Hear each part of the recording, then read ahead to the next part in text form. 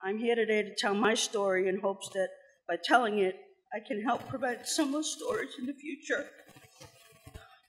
On May 5th, a male patient lunged at me with a metal shank, and while a mental health worker and I were trying to deal with this individual, another female patient came up from behind me and tried to insert herself into the situation.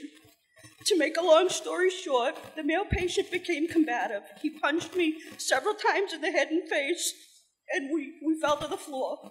Then the female patient kicked me in the back and hip and pulled me by the hair and began punching me in the face and head and shoulder. She landed several blows before staff were able to respond from other units.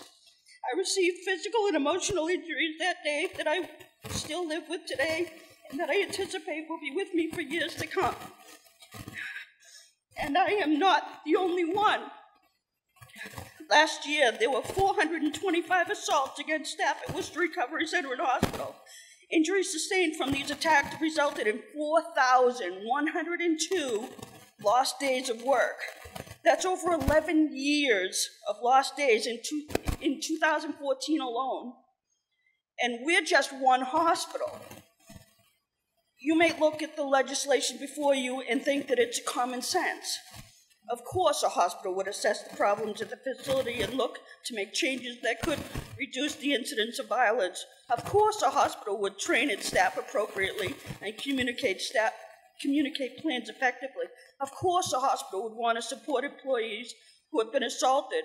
Unfortunately, that's not always the case.